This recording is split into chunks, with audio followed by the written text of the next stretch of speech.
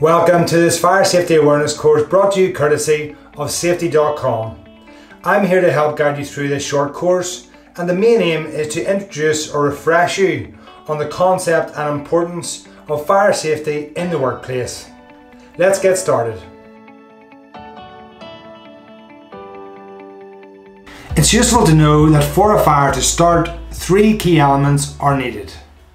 Firstly, a source of ignition or heat. Secondly, a source of fuel. And thirdly, a supply of oxygen. Once these three elements combine to start a fire, the fire can continue and spread provided it has an adequate supply of fuel and oxygen. And if any one of these is missing, a fire can't start. Taking measures to reduce the chances of the three coming together will therefore reduce the chances of a fire taking place. As an employee, you must cooperate to ensure that your workplace is free from fire and its effects.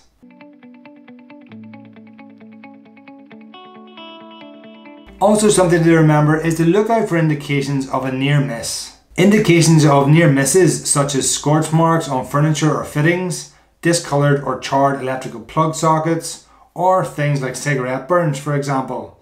If you have detected the fire but no alarm has sounded, then you or someone else in the surrounding area may need to raise the alarm by using a break glass.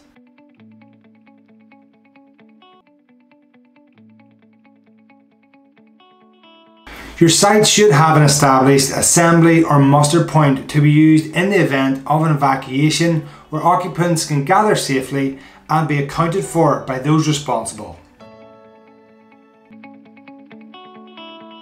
Depending on the outcomes of the fire risk assessment for your particular circumstances, there may be fire wardens or marshals delegated to help and assist in the event of an emergency evacuation.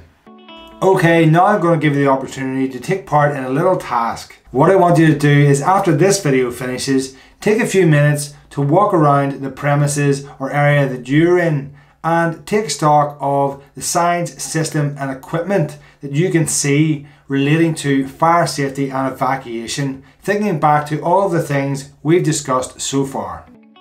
A good fire risk assessment should pick up and recommend where specific types of extinguishers may be used, and also to point out where to avoid certain types of extinguisher. This will limit the risk of using incompatible extinguishers for the wrong application, such as using a water-based extinguisher for electrical equipment.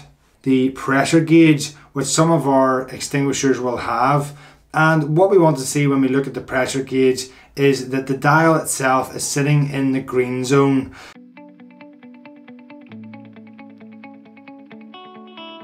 You've almost completed this short fire awareness training session. We hope you've gained a better understanding or refreshed your memory on those conditions that can lead to fire, the very serious risks from a fire event, and of course the importance of the prevention and control measures that are in place to reduce the risk of fire and of harm to you and others.